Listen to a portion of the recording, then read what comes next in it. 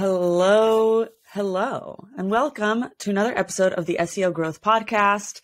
Today I'm here with Sandeep John, who's the Director of Demand Gen at Outplay, which is a sales engagement tool. And we're actually not talking about SEO today. We are talking about branding. We're talking about how Outplay turned a branding campaign into a lead gen machine. And I think this is really interesting, especially coming into this year where people are making really tough decisions. How do I see the ROI in what I'm doing? So we're going to talk about how to think about branding campaigns and one successful branding campaign, probably more than one, successful branding campaigns that turned into lead gen that had significant ROI for Outplay. How's it going, Sandeep? Doing great. Thanks a lot, Meva, for having me on this podcast. Really love to talk about it. I think it's normally when somebody like a title like Demand Gen, you'd expect me not to talk about branding. But I've actually seen the benefit of what brand can do for demand. And I think we should probably be doing a lot more of that brand stuff as well. But yeah, I would love to chat about it. No, I think honestly, when I first learned what Demand Gen was, I was like, wait, is this just paid ads?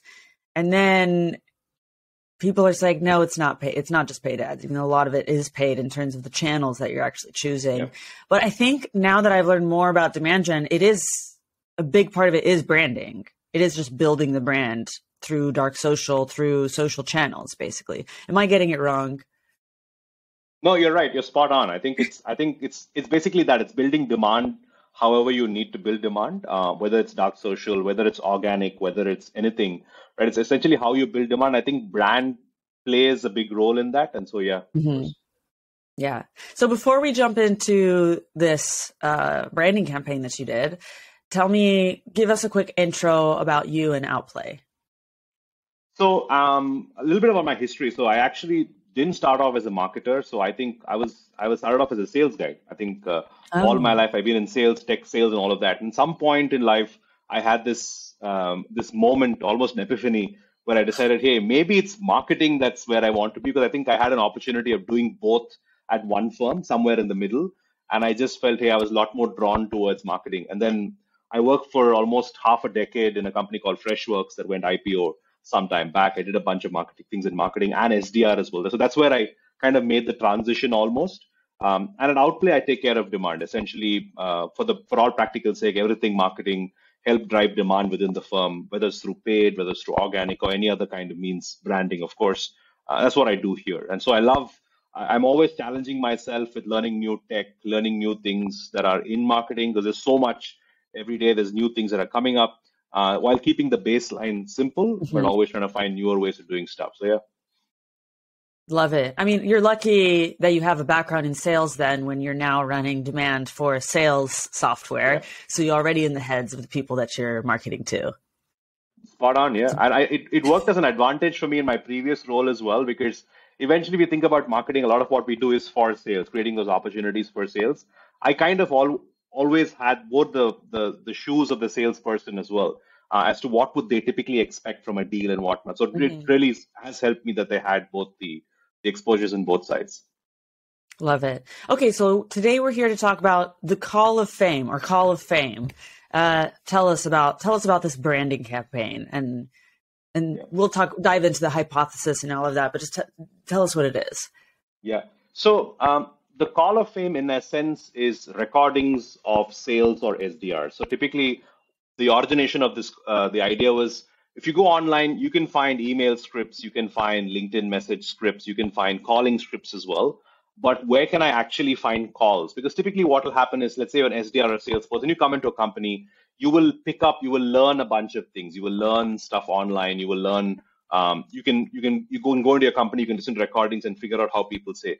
But there's no general public library available of actual call recordings themselves, because no matter what script you work on when you call, when it actually happens, there are a lot more smaller nuances that come into play.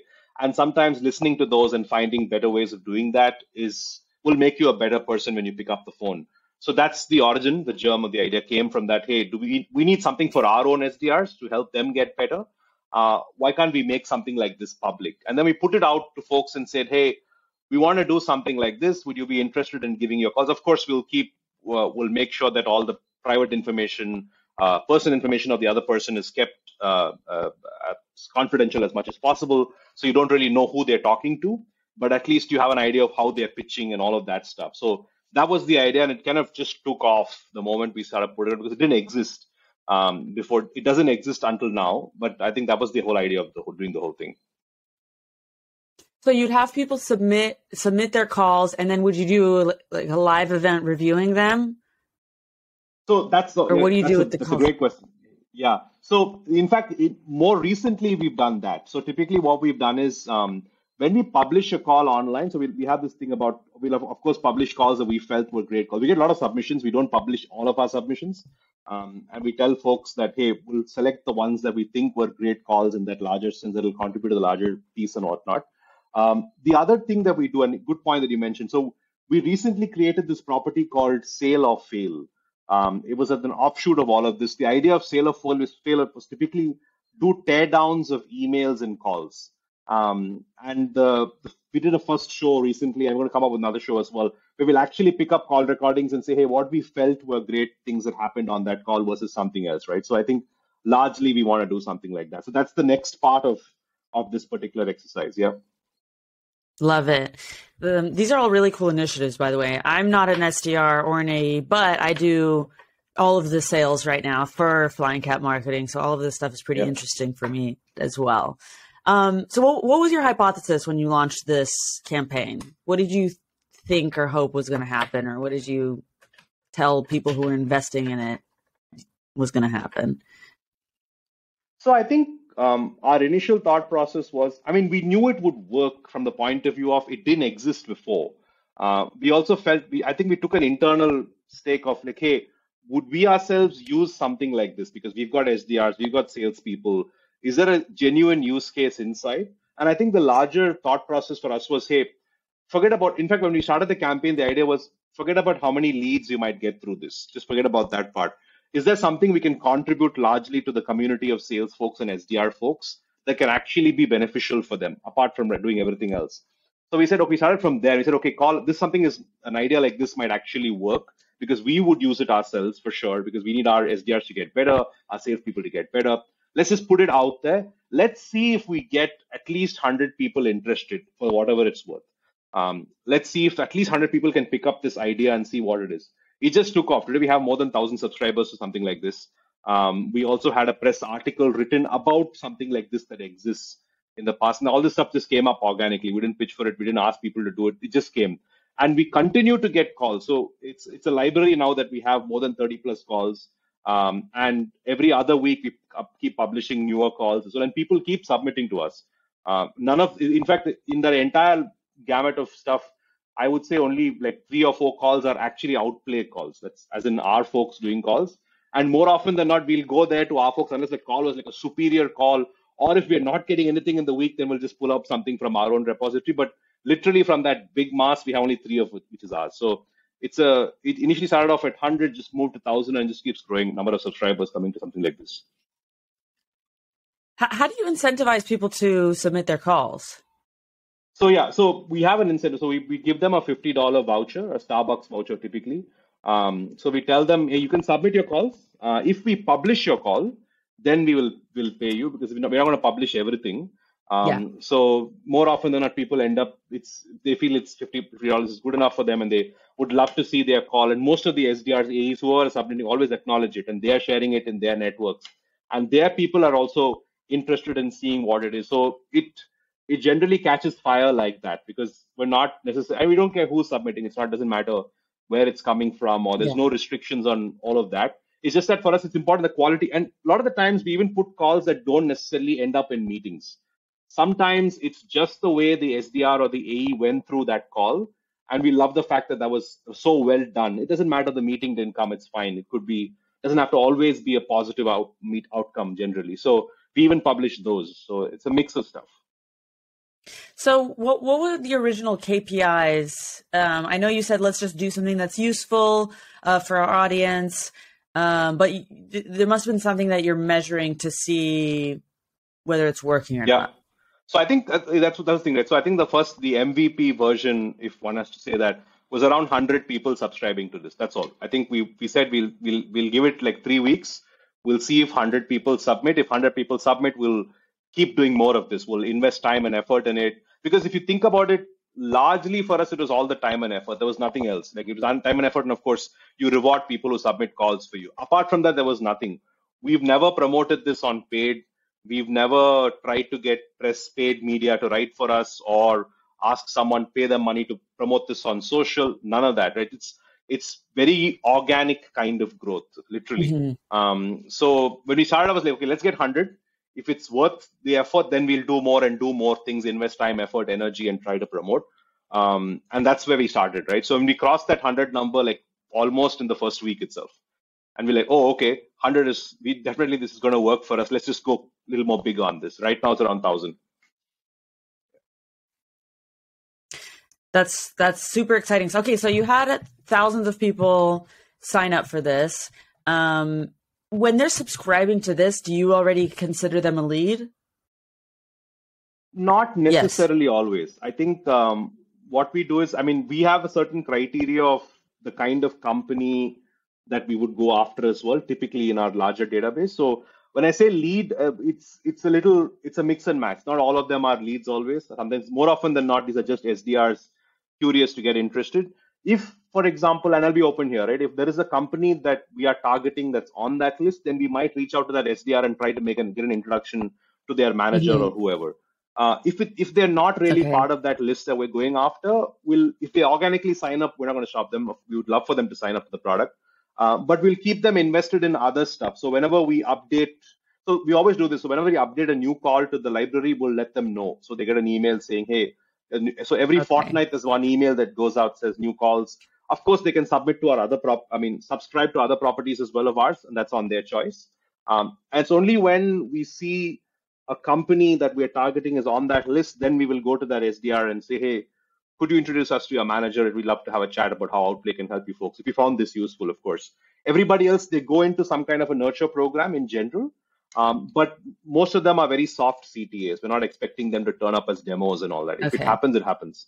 More often than not, it actually happens because people are curious, okay, who's this Outplay who are doing these things? And then we have a free version of the product. So more people will sign up for that initially and try it out and all that.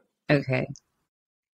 Nice. When you launched, how long ago did you launch this? You said it was 2020, I think?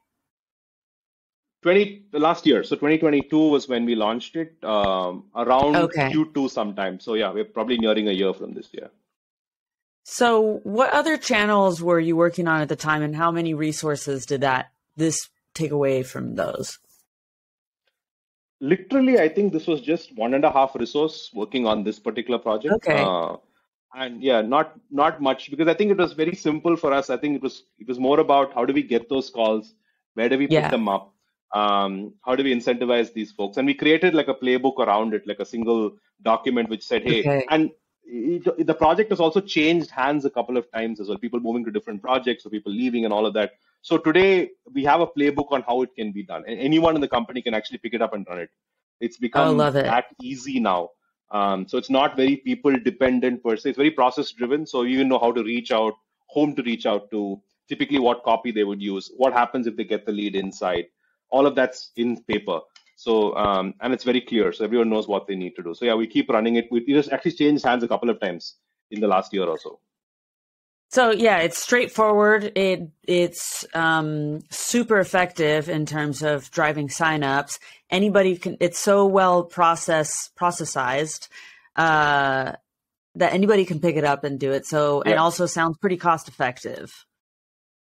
Yeah. And what I find interesting as well is it's a branding campaign. But when a lot of people are thinking branding campaigns, it's more, I don't know, what can we do around our brand and like, how do we show our brand more? But it wasn't really about that. It was actually the fact that it was branding was just, how do we do something really cool that's not necessarily a lead gen campaign, but something that gets our name out there and that people want to engage with us. Is that how you were looking at it? I think the way we thought of, and I think just to add one more point to everything what you said was spot on, right? I think just to add one more point to that larger piece, I think one of the key things we were looking at is whatever the campaign we want to try and do, how does it, because there are so many things we've also done, right? We've tried like everything, that all the vanilla stuff that everyone does. You do awards and you do a bunch of this, you do like a bunch of webinars and all of that stuff, and you try and give prizes to a bunch of people to do everything. We've tried all of that. Some of them have worked, some of them haven't worked. I think when we switched our hats to the point of we have to run this campaign as something that we will contribute seriously to that group that we target, which is typically SDRs and AEs and sales folks. It has to be meaningful for them, and it can't be something that they've always seen. How are we going to be different from everything that they're seeing today? Because what's the difference between company X and companies Y email scripts? They're almost the same. Yeah. They can't be too many things. This didn't exist. So I think for us, it was like, hey, the fact that it doesn't exist, it might get interesting. Would we, as the users ourselves, we also had salespeople, would they use it? Yeah, they would use it. That was enough for us. And we said, let's go out there. So I feel like you absolutely said, right? The typical branding campaigns are not like that. Typical branding campaigns are like, how do we get the name Outplay out there?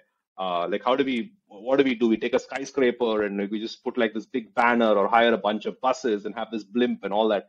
And previous companies of mine have done stuff like that. And sometimes you need to do that. Sometimes you need to go out there and do it. But then we weren't playing with too many budgets. We weren't playing with too much of that stuff. So we said, hey, within this gamut, what can we do? We said, let's just try something different. And it just was different. And good fortune, people ate it up nicely. And we've had, like, I remember I've gone into conversations with other sales influencers. While they've openly, some of them have called it out in public, some of them haven't. But even in closed doors, they've said like, wow, that campaign is pretty cool. In fact, some of them have recommended, I would love to come on a show where I can actually review those calls and tell people how. And that was like, okay, that was coming from some of the big names in the space who actually say something that's valuable. Then we knew, okay, we did a good thing by putting it out there. Yeah. Exciting. Okay, so now it's lead gen. You know that it's working well as a lead gen campaign. Are you doing anything different with it since you discovered that? Are you measuring it different or implementing it differently? I think now there are two essential nurture tracks that run for us. One nurture track and one active engagement. Nurture track being if something is not necessarily an ideal customer profile for us, we still engage with them either through this Call of Fame initiative or general marketing initiatives to just keep them engaged. So that, like, hey, I know you may not necessarily buy from us, but maybe in time you feel like buying, sure.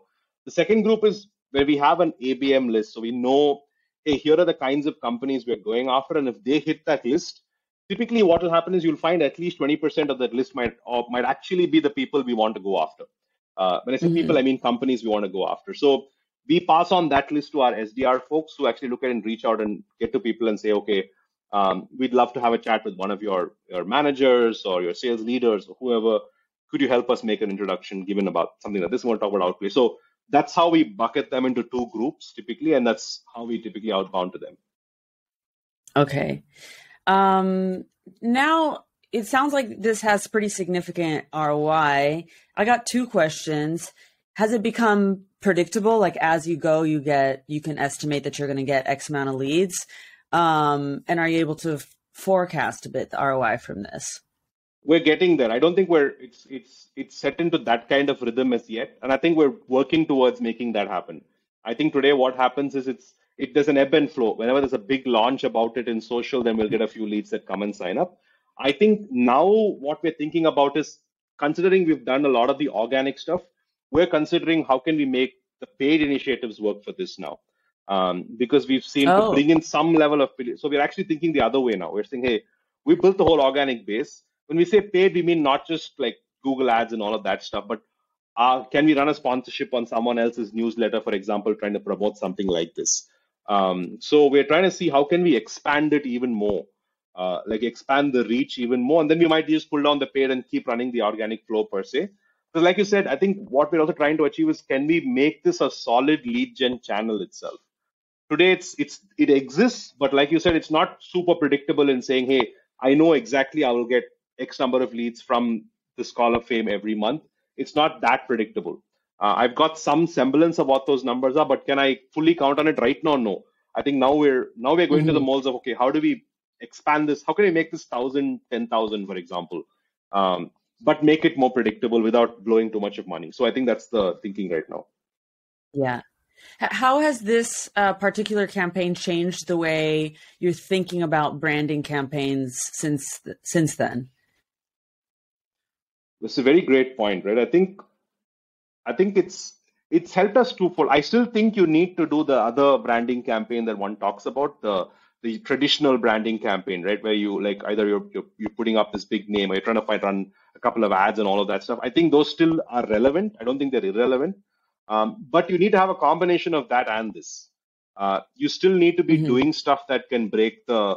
I think for smaller companies, something like this might really work well. For bigger companies, I'm not sure. Depends. I mean, how much leeway they have, how many projects that they can run typically at the same time, and all that.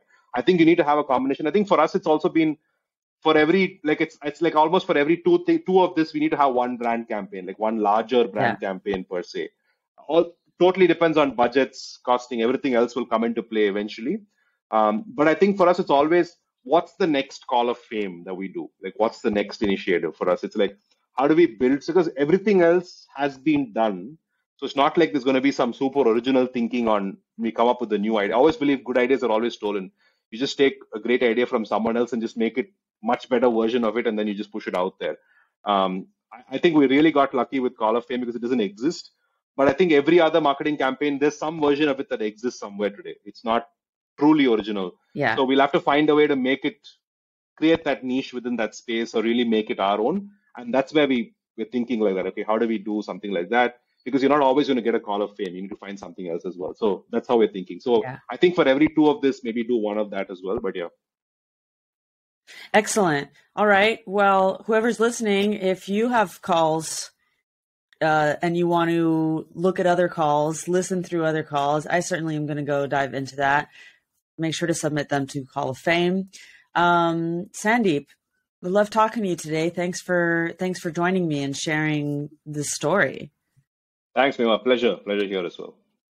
And if you enjoyed this episode, be sure to connect with Sandeep. Where's the best place to connect with you? LinkedIn is the best. I'm fairly active in LinkedIn these days. So yeah, just find me on LinkedIn, Sandeep John, Outplay, you'll find me. All right, perfect. Yes, so connect with Sandeep, connect with me if you're not connected yet, and let us know if you liked the episode. And thank you so much, and see you next time. Thank you.